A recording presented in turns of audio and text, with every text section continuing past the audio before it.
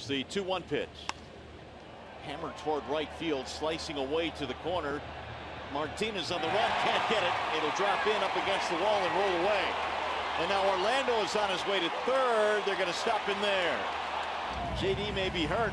Not sure what happened to JD, but we'll see if we can figure it out. Oh, looked like he hit his face off the arm off the wall. Maybe. And now JD Martinez coming out of the game. You saw Kevin Rand motion with his hand there that he may have twisted his wrist or something when he pushed up against the padding.